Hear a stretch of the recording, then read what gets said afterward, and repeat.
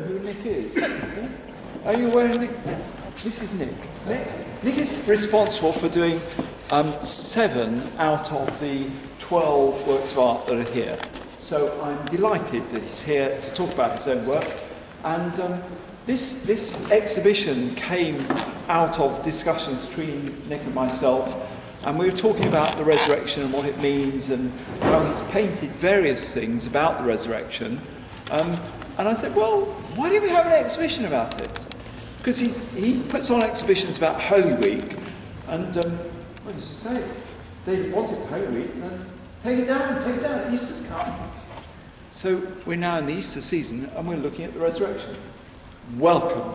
Over to you.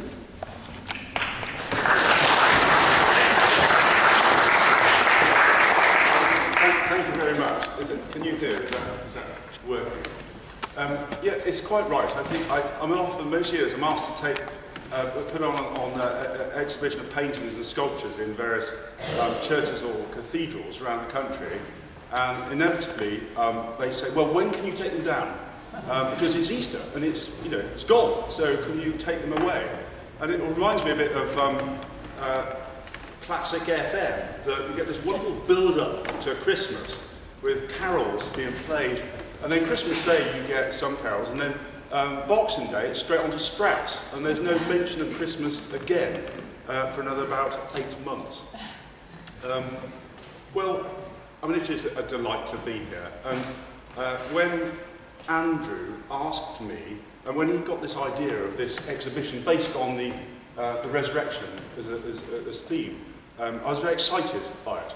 And he put together a list of themes that between myself and Robert Wright and Eularia, we'd be able to fulfil the themes. But the painting that was missing, and he asked me to paint it, was the empty tomb.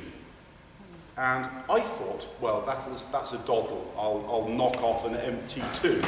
And it won't take me very long. But I was mistaken. The empty tomb I found extraordinarily difficult to paint, and I spent more time on this. It's actually not the empty tomb. How wonderful! The Holy Spirit is a wonderful thing, but this is the road to Emmaus. But the empty tomb, which perhaps, I don't know if it's on here or not, is that little painting here. I spent more time on that painting than I did on almost any of the other paintings here. And if you look really closely at it, it's almost a sculpture. The paint is so thick in the middle, where it's sort of layers of different techniques and effects that I overpainted time and again. How difficult it can be to paint an empty tomb, a tomb that's empty. Well, it certainly made me think about what I saw as the empty tomb. Then on Good Friday, I was in my little Victorian, well, not mine, but I think it was mine, little Victorian Butterfield Church in Horton-cum-Studley for the Easter meditation in the afternoon. And it was very beautiful, and at the end of the hour, the organist was playing a Bach cantata. I shut my eyes and I listened to it, and I kept my eyes shut as he finished, and he shut the organ lid down, and I heard him leave, and I heard the vicar lock the vestry door and walk out, and I heard the rest of the congregation, all 4 of us I think, slowly and quietly leave, and I stayed in there on my own with my eyes shut. And the church was empty. And I opened my eyes and looked at the empty chancel. Normally it's bedecked with gold and silver, and it's a wonderfully sumptuous Victorian church. It's all been stripped for Easter. I looked at the empty chancel, and I suddenly heard birds singing outside. And then I was aware of the wonderful coloured light coming into the chancel through the stained glass. And I realised that it wasn't empty at all. It was full of transcendent light. It was full of the glory of God. And so I went back home and I got back on with Andrew's painting. Well, what does empty mean? Well, even if the physical body of Jesus was no longer there, there was still the physical presence of himself. There was still the physical presence of the stone, of nature. It seems, after all, that even a black hole isn't empty. It's just that the particles and the light cannot escape from within it, giving an appearance of emptiness. Initially, I painted the tomb black, but the intensity of the blackness overtook the painting, and the inside of the tomb became more solid than the surroundings. Got a camera. I even considered cutting through the inside of the tomb so that there was no paper. But then I realised that if you did that, you could still see what the tomb was mounted on. You'd see the backing paper. You couldn't make it empty. And then I decided I would gild it with 24-carat gold leaf, of course. Gilded it. It didn't help at all. It seemed to accentuate the fact that I couldn't cope with the empty tomb. I was trying to make it special, set aside. Gold, a symbol of divinity. It didn't work. And finally, I decided I would paint the inside of the tomb the same colour as the dawning light in the background behind the tomb. The rising sun lights up the interior of the tomb, showing us the stone laid bare on which Christ's body was laid, and the winding cloth, the winding cloths that his body had been wrapped in, laid on the stone. The tomb, like my little village church, was not empty, but it was filled with the radiant beauty of God. I'm only sorry I don't have a slide to show you of it. So you must, if you haven't seen the painting, go and look at it. It's that very tiny one there. And it's a shame I haven't got a slide, because as I was painting it, I realised that the design of it, perhaps I'll just narrow it down.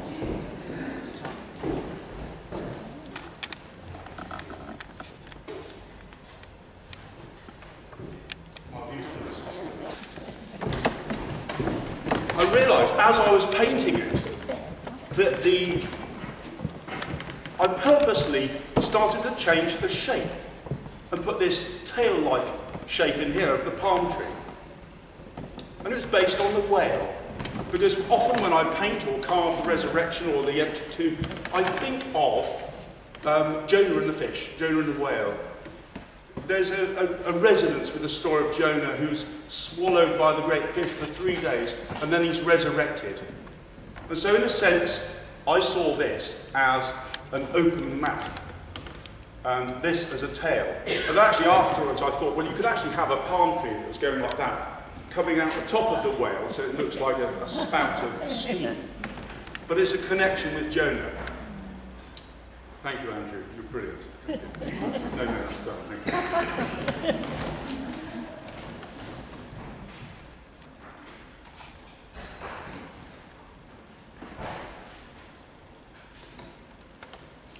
Well, let's see what the next slide is. Oh, that is a delight. It's angels at the empty tomb. The tomb here is certainly not empty. The angels are the light source of the painting. This is just a detail of the painting there, and the painting is better in the sense that you can see that the angels are the light source of the painting. But the light doesn't come from them.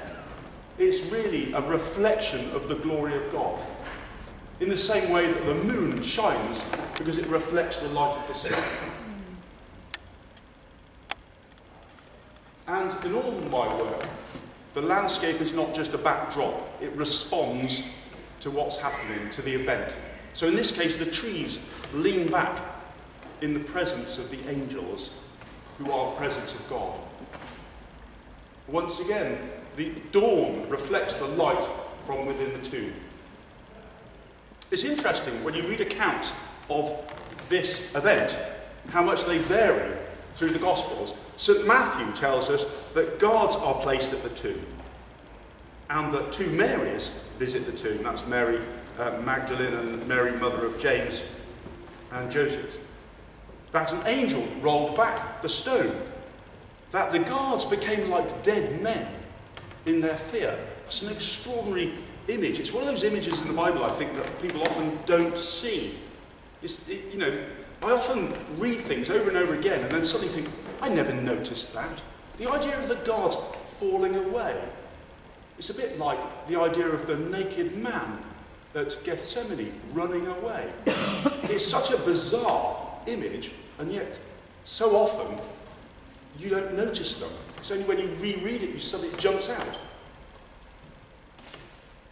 St. Mark says that the two Marys and Salome visited. And when they arrived, the stone had been moved. And they saw a young man dressed in white, presumably an angel. St. Luke says that the women discovered that the tomb had been moved, and they were met by two men, angels, in clothes that gleamed like lightning. What a lovely image. And St. John tells us that Mary Magdalene alone visited the tomb. She found the stone moved, and then she returned with Peter and John. After they left, I'm going to assume that it's John. That's the disciple that Jesus loved. It is John, isn't it? Oh, Yeah. yes. Yeah.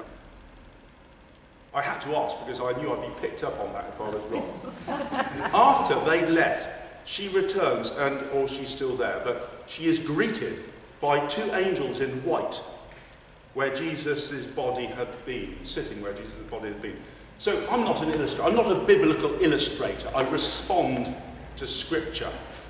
Sometimes it's not even the Scripture I respond to. It might be Christian iconography from a different tradition, like Michael Roosevelt Shaw. In this case, it's a combination of all those scriptural verses rolled into one. It's what I respond to as an artist. And so there are two angels in the tomb, three women, no sign of the guards. They've completely fallen away.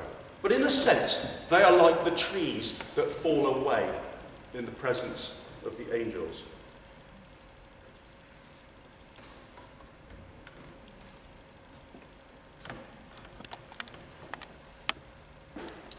Eulalia Clark picks up the moment when Mary Magdalene is greeted by what she believes to be the gardener. In her painting, Mary sees the risen Lord against the light. So his face is in darkness. At first looking at the painting, it seems like the figure is empty. It's sort of black emptiness. But like darkness, as you look into the darkness, as you look into the blackness, you start to see detail. You start to see, your eyes become accustomed, and you can just about make out the face of Christ. And it's lovely, because it's almost as if this is Mary Magdalene's experience. She looks at the emptiness, at the blackness, doesn't recognise. And out of the blackness comes Christ. And it took me a long time to see that, to think about that. Having seen the painting, I realised that our experience to it is like Mary Mag's to the appearance of Christ. He says to her, "Do not touch me, I have not yet returned to the Father." And that was, in part, the inspiration of this triptych, which I painted as a commission. On the far right-hand side, oh, you can't see it. On the far right-hand side,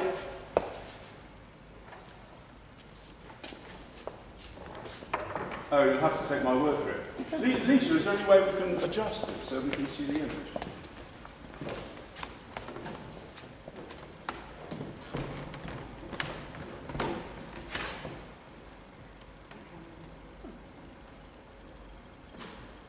on the far right hand side, it's the same thing.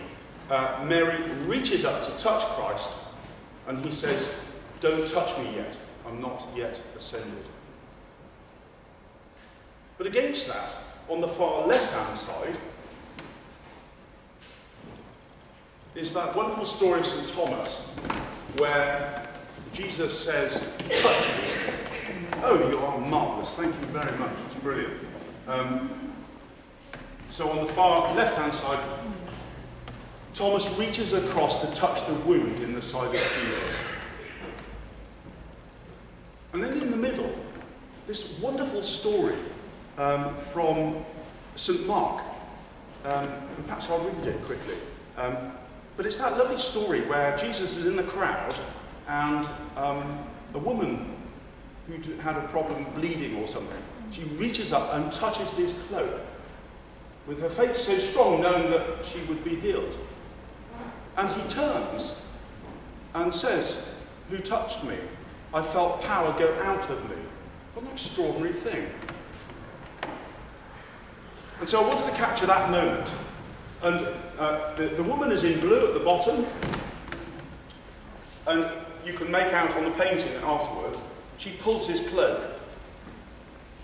And he turns and looks, but his eye looks directly at us. It is as if we touch the cloak of Christ. And the eye is the centre point in the whole painting.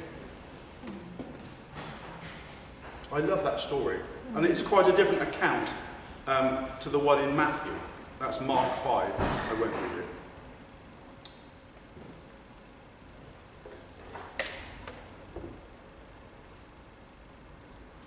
Now I put this one in because I'm working on this at the moment, and I suddenly realised it's almost exactly the same design in reverse. I'm doing a series of 5 mosaic panels. They're about half as big as this again, and I'm on my 3rd one. But the one on the left, which is unfinished, is the Noli Mi Tangere, the Don't Touch Me. This is unfinished because I ran out of that colour of Smalty and I had to send to Venice, and knowing the Italians it would be about 6 months before I get any more.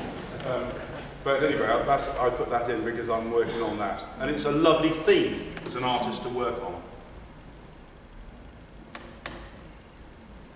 I've come to realise, and probably you have by now, that for me there is no such thing as an empty tomb. I produced this carved Aumbry for Iffley Church a few years ago, and in it we see the 2 angels carved in limestone presenting the door of the tomb. The angel on the right actually with his hand presents the keyhole. He actually says, "This is the way in." And the angel on the left has its hand raised in praise, in glory. And my dear friend Jan told me a lovely story that her granddaughter, I think it was, responded to this sculpture in the way that I really would hope that everybody would do, is she went up and put her hand in the hand of the angel. Absolutely lovely. That's the way to respond to art. But rather than show us the emptiness of the tomb, they direct us to the body and blood of Christ, of the sacraments kept within this Aumbry. And the electric light that illuminates the little Aumbry, which usually in churches is sort of red light, I wanted this clear, cold light, because for me it's the light of the dawn. It's cold, but it's fresh, and there's something invigorating, and it cuts through. And so the light here is this sort of slightly bluish, slightly cold light.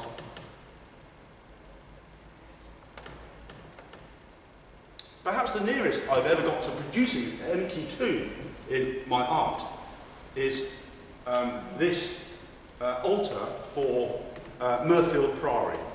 It's a stone altar in the Chapel of the Resurrection, dedicated with themes of the resurrection. So the front panel is the supper at Emmaus. And I wanted to capture a sense that the disciples may well have been absolutely terrified as well as uplifted. And so hopefully there's a whole of human emotion there. There's fear and shock and delight. And the rather fun thing about carving this was I left the broken bread as raw stone. So that was the only bit that wasn't carved. It was just raw stone. It's actually the best bit, probably, because I haven't actually touched it. But it was made in panels, the whole thing, and each side was decorated. This was me, I was working on it in my garden. Of things from the resurrection. And this actually, I've just noticed, is very similar to the painting that I did of Christ's appearance on the shore, recalling the disciples, if you like. But the back side of it, and this is a painting, this is a photograph of it before it was mortared up, so I just fitted it, so you can see this little light. But I wanted to show you because it's an empty tomb. And so the back of it, if that's what you call that bit of an altar, the bit nearest the east end, for me, it meant that the person celebrating the Mass had their feet in the tomb. And so the sacraments were put on the altar, on the tomb. And this was, for me, to show that it still isn't empty, that it's come to life again. And we can see the stone to the right has just been rolled away. And the priest stands with his or her, in Mirfield's case, probably his, feet in the tomb.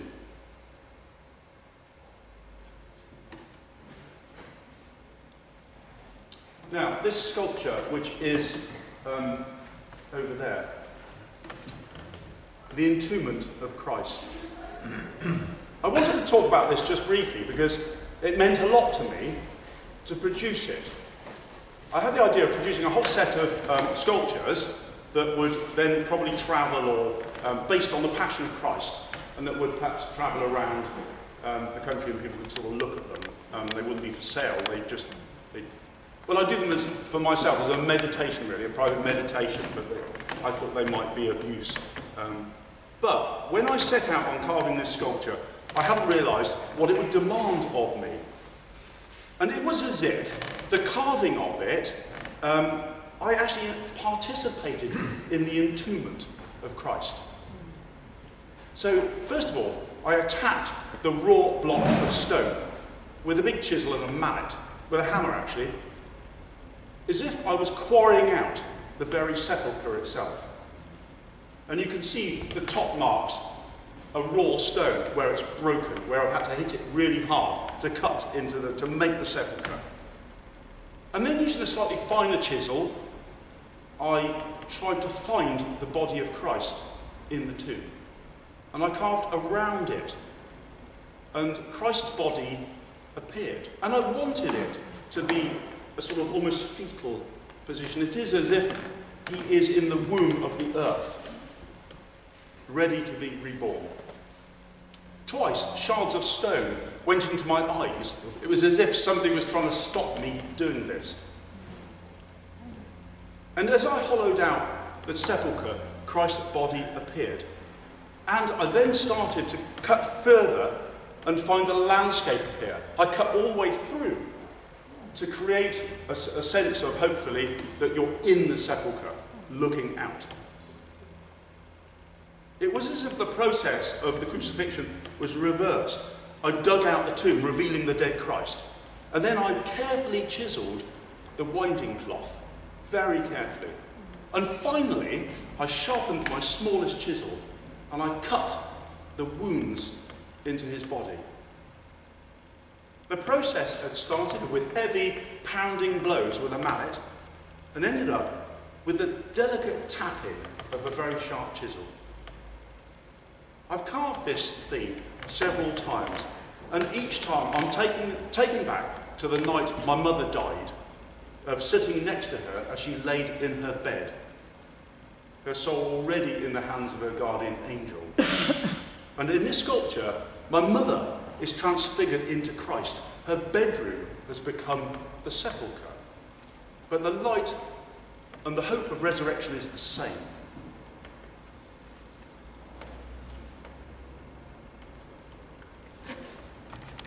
And coming from that sculpture, this painting came as well, which is based on Holy Saturday. I called it the waiting, or the stillness, I think. I'm not very good with titles, I forget what they're called, but it could be the stillness. And it is that extraordinary moment when, on Holy Saturday, when Christ has been crucified, he hasn't risen. We know he rose, but we're still awaiting. And there's a sense that he might not. And there's this balance. For me, it's an incredible tension. I never assumed it was going to happen, but I know it did. And so Holy Saturday is an awkward waiting day. And this is summarised in this painting for me. When the only hope, when you look very closely in the painting, is on the top right-hand side, there's a green leaf that shoots out of what appears to be a dead tree.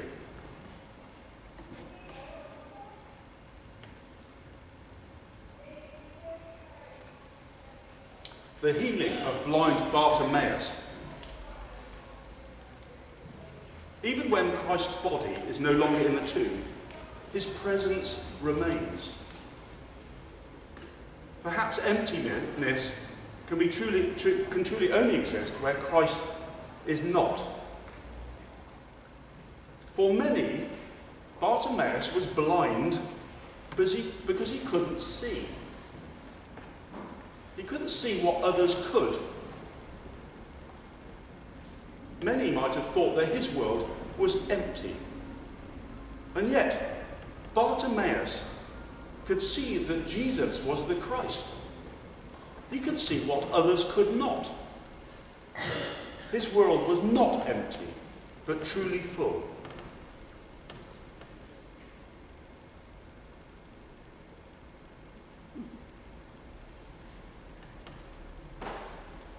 And here we have Christ appearing on the shores, recalling the disciples, much as he did when he first appeared to Peter and the other fishermen at the start of his ministry.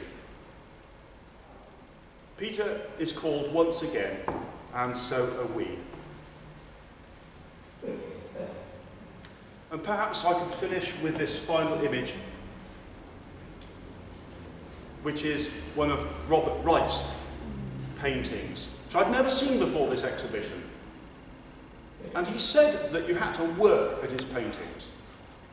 I think you do, but you also have to, with abstraction, you have to allow time to let them sink in, to resonate.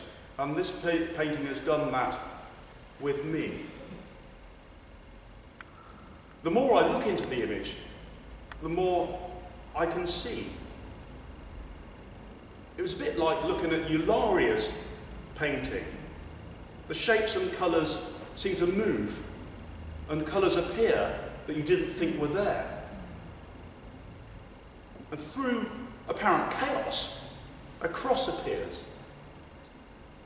And what is ordinary is transfigured, and it becomes extraordinary. The flat colours become gold. And not just flat gold, there's stuff going on underneath the gold that gives it a vibrancy. The stone the builders rejected has become the capstone. The Lord has done this, and it is marvellous in our eyes. This is the day the Lord has made. Let us rejoice and be glad in it.